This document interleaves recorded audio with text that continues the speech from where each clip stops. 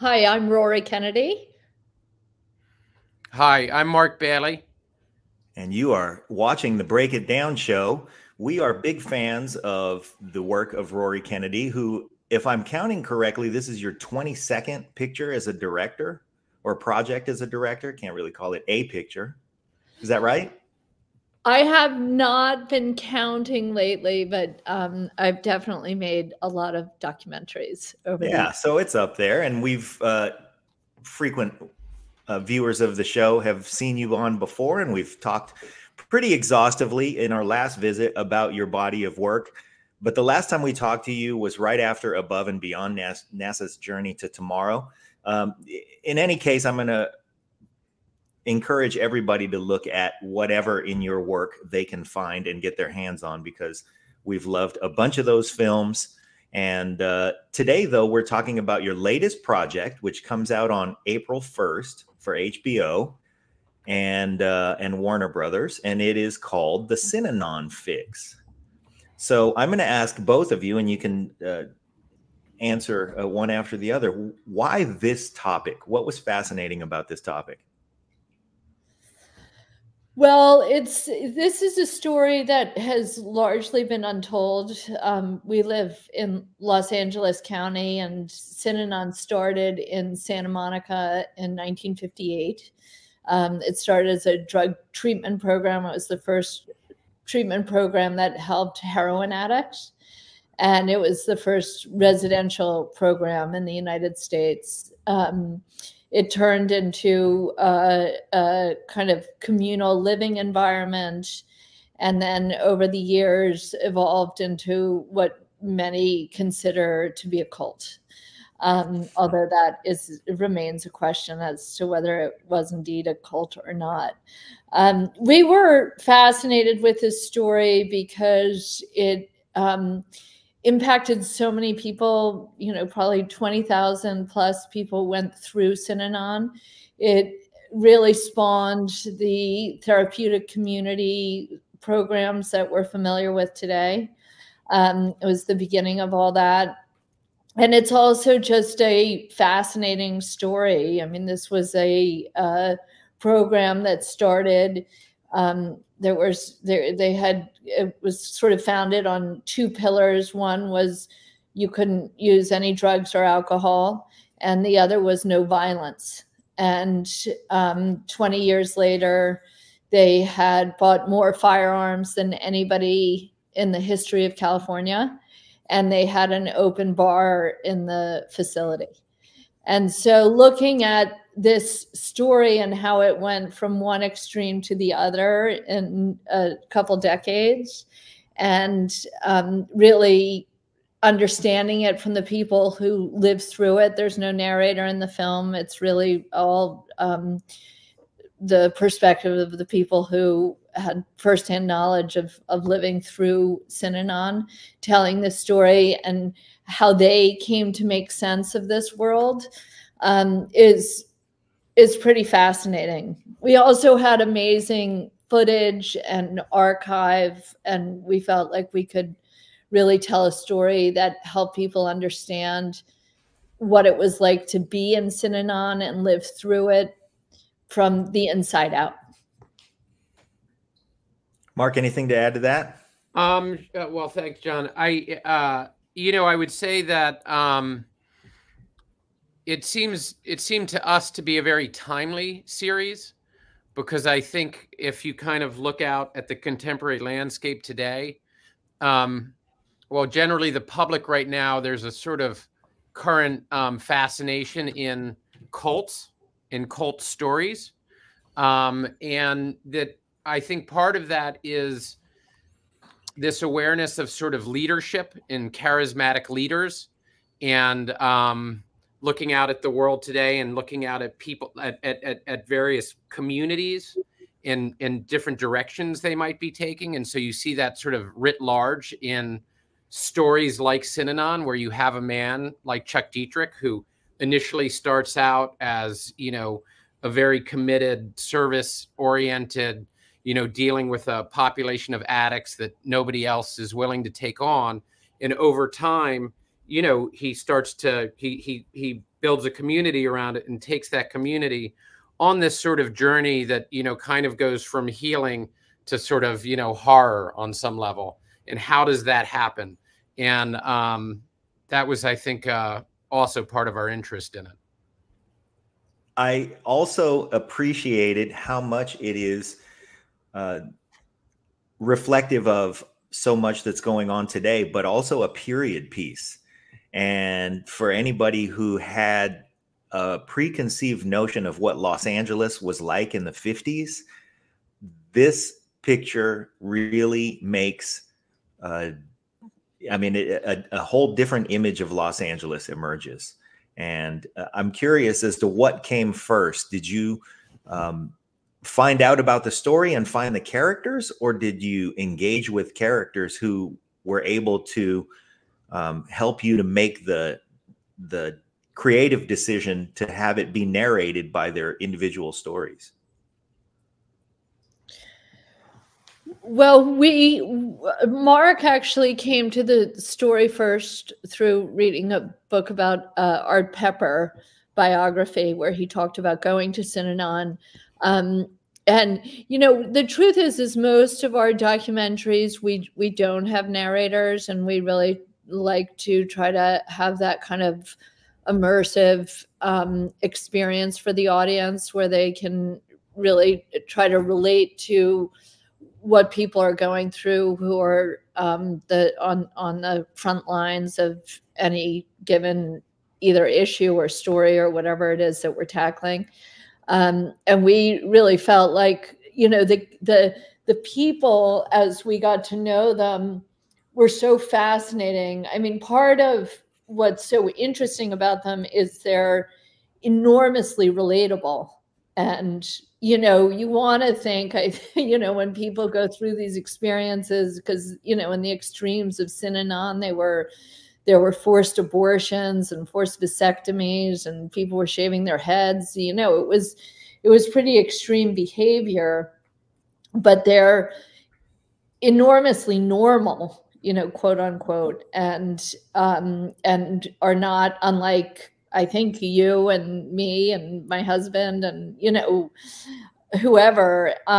So I think part of what was so fascinating is really trying to understand their perspective of how they came to land in Synanon, why they stayed there, and what motivated them and what drew them to it. And then, you know, why in the face of such, you know, extreme behavior, they didn't leave, right? And I think, I mean, you know, I would say, as you noted, I've made, you know, dozens of documentaries over my career, and I think on average they've been like 2-hour interviews. These averaged somewhere between 7 and 9 hours for each interview. And, you know, they were never boring. I mean, yeah. It was fascinating from like minute one until the end. And so it was really a wonderful experience for me to go on that kind of roller coaster, but also, you know, I think there was a way to tell this story that was much more sensationalist and really lean into the kind of, you know, quote unquote cult-like behaviors.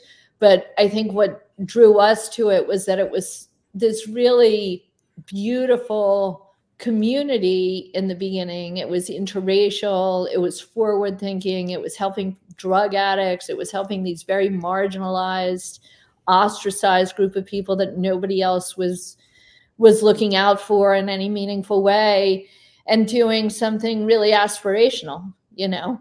And then there was money and power and other things in the mix as it got, you know, older in age, and things deteriorated. And, you know, you can see that all over the course of the 4 hours and how that happens and what those factors are. And we found it enormously compelling.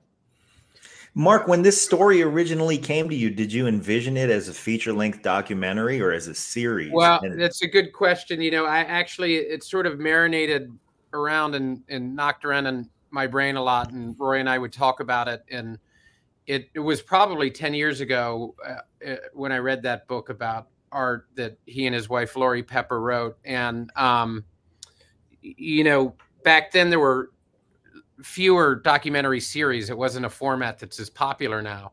And I think that as you started to see more and more documentary series, and we started to think about subjects that would lend themselves to a series, this, you know, started to take shape. And so we really always conceived of it, once we got into it, as oh, we're going to do this as a series. And Synanon spanned, you know, 30 years. And so we've got 4 hours on those 30 years.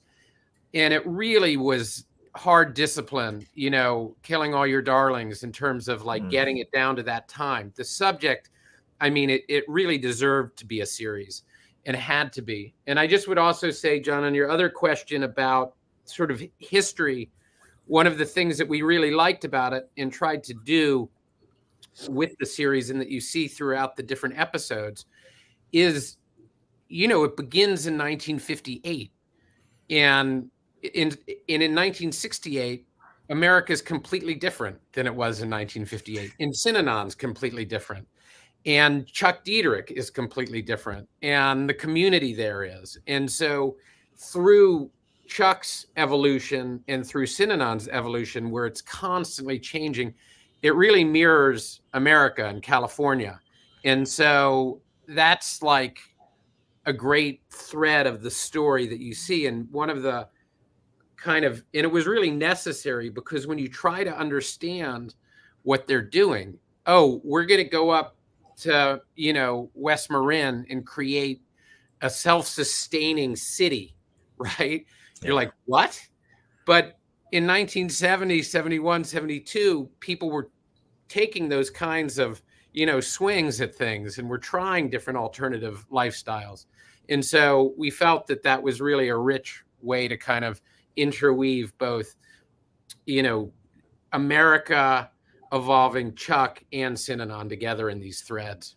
So do you think that there was a single tipping point where the corruptive factors that Rory mentioned, the money coming in and all of the accolades building up, and the realization that there was something going on there that was changing the tide of culture, especially around addiction? Was there a tipping point at which things, quote unquote, went bad? Either of you? You go. Well, I would say that there wasn't, to me, a single tipping point. That it did have that sensation of kind of the frog in the water, for the people who were there, where, you know, it was kind of, he would, you know, Chuck Diederich would mandate one thing. He would mandate, okay, we're all going to shave our heads. And then, you know, it started with, nobody's going to eat sugar, and then we're all going to exercise, and now we're going to shave our heads. And, you know, then evolved into, we're going to have, you know, forced abortions and vasectomies, and we're going to all change partners. Uncouplings. And, you know, it kind of, and all of the mandates had kind of a rationale to them.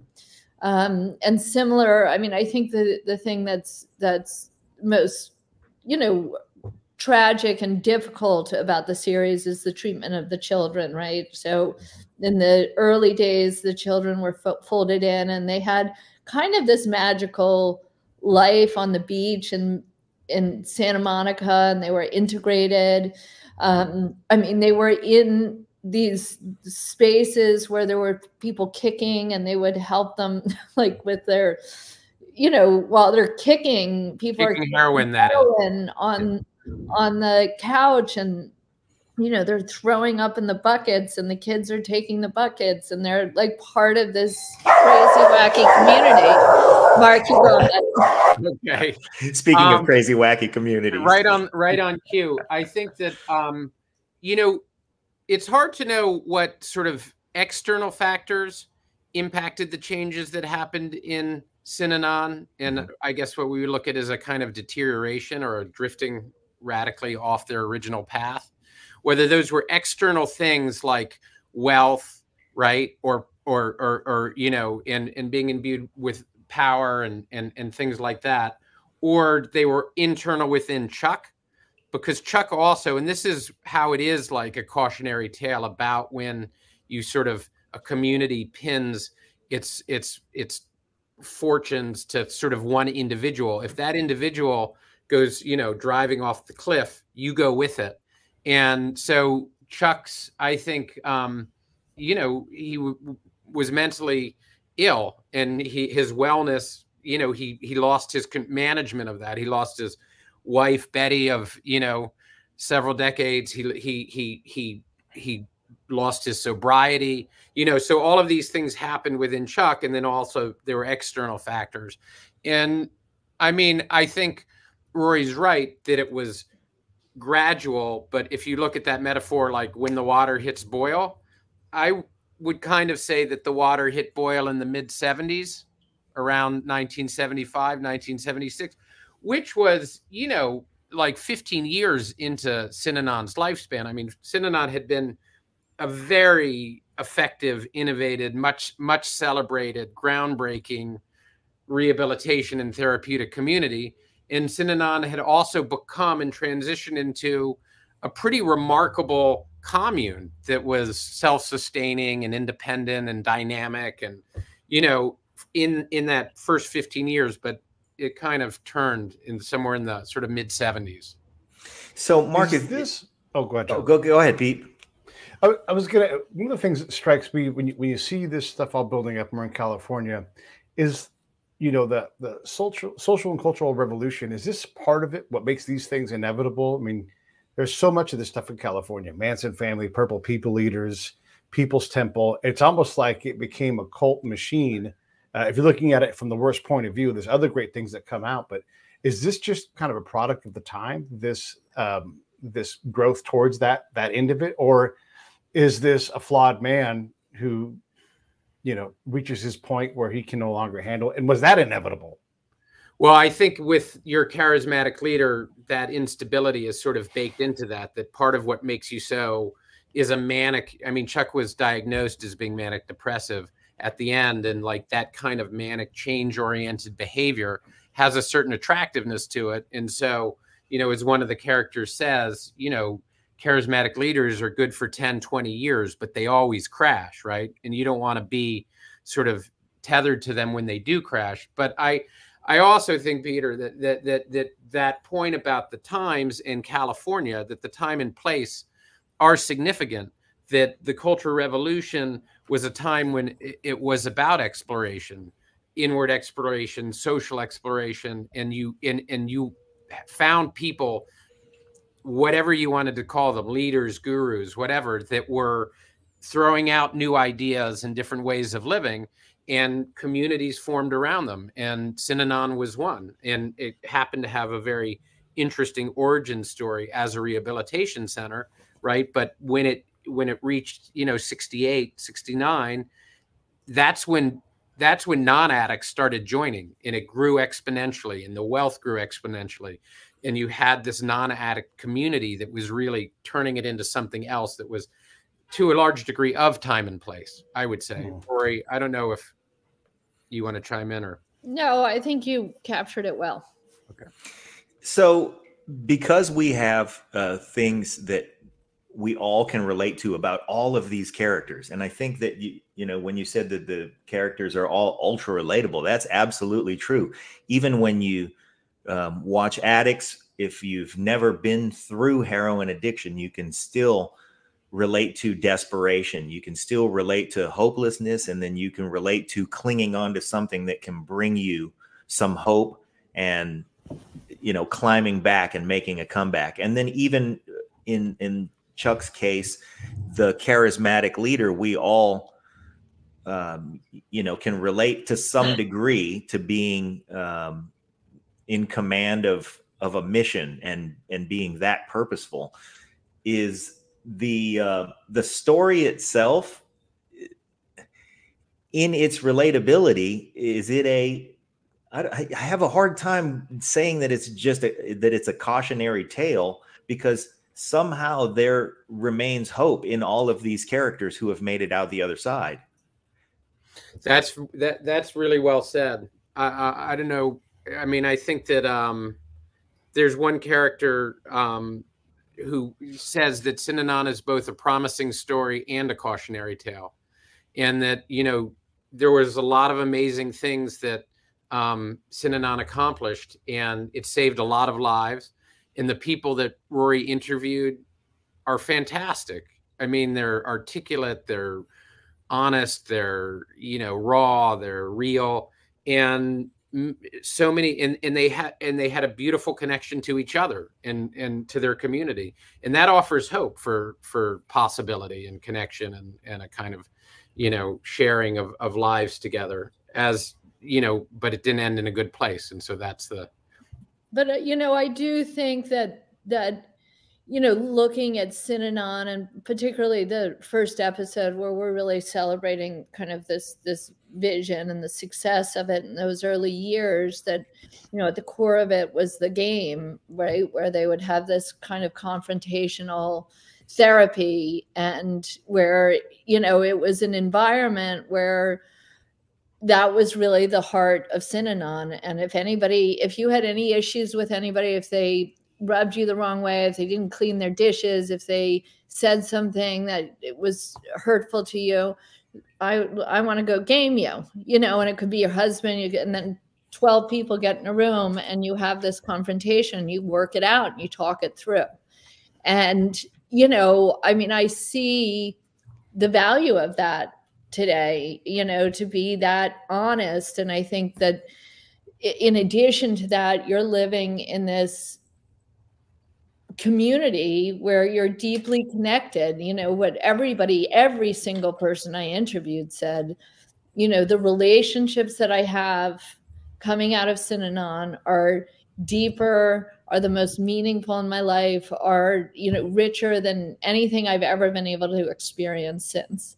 And I do think that there is value in watching the series to understand what that means. And in today's environment where people are so, you know, they're kind of live it, you know, they've got social media, they're working out of their homes, you know, there's a loneliness amongst people. And I think seeing this connection that they have, you know, there's something really valuable and poignant in terms of like the lived experience for all of us of that human connection.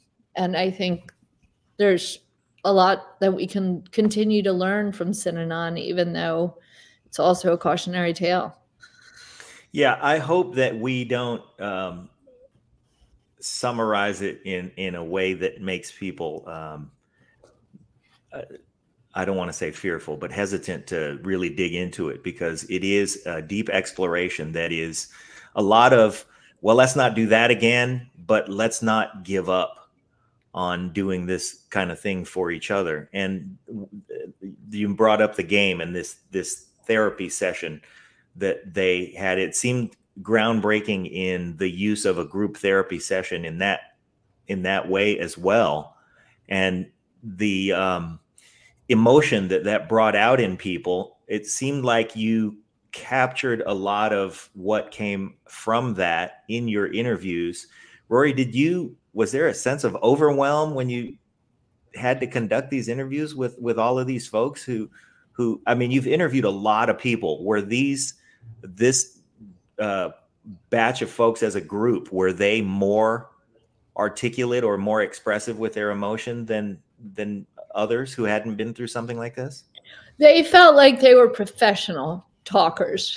Like they were really, really good at talking, but not just, you know, speaking, but actually speaking. I mean, they were great for a documentarian because they're honest, they're reflective, they're, you know, they explore ideas in a very deep way. they're able to look back on their past selves and have insight. And they all had really fantastic memories of what happened and what they lived through and what their experiences were like. I mean, I think that because the core of Synanon was the game, and, you know, as we show in the series, the game started as these kind of 1-hour sessions 3 times a week, but then, as with everything at Synanon, it was often taken to an extreme. And so then they evolved that to doing 24-hour sessions of talking, and then eventually 72 hours of staying awake, and this kind of deprivation and what they called the trip, because it kind of resembled being on LSD, I think, in terms of what happened to you. But, you know, so they were really good at it. I mean, they were fantastic. And I remember thinking after doing the first 2 or 3 interviews, like, this could be a 9-part series or a 12-part series. Because there's, you know, there's so much. I mean, I think the 4 hours is a really good time frame for the film. But I do think that we had to make a lot of really hard choices, particularly with characters who were endlessly fascinating and all going through their own journeys, right? And so there was opportunities to do kind of deeper dives into these individual stories. Anyway. Yeah. Okay. Well, I'm going to let that be the last thing that I ask of you, Rory, and our viewers know that we're big fans of you, but now we're big fans of Mark as well. So Mark, I want to close up by asking you, did this story as it unfolded, was it as you had envisioned when you embarked on the journey and pitched it? No, it wasn't. And I think that, you know, Rory touched on some of that it was both in some ways more beautiful and meaningful what they had there. I mean, there was a part of me that's like, man, I would have liked a little time there. Like, it was like, that was real connection, and there was an intensity, and there was, you know, this is obviously more in sort of in the first half of its lifespan. So that aspect of the specialness was richer and more profound. And then how wacky it got. And, you know, I have resisted, I don't say, in sort of the tagline, I guess, for the series is, did The Cure become a cult? And there's a question mark. And that was kind of part of our exploration. And I don't know that I fully have answered that for myself, but it was both more beautiful, and then there was a lot of harrowing stuff that you kind of just can't ignore either. That was, you know, deeply intense and upsetting. And, you know, I was surprised by that as well. So I think on both ends of the extreme.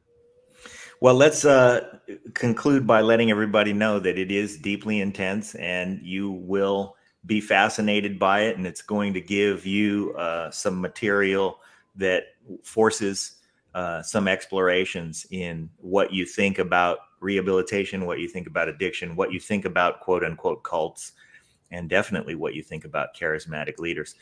And so, Mark, Rory, we're, like I said, big fans of yours, and we want to have you on for anything that you're doing.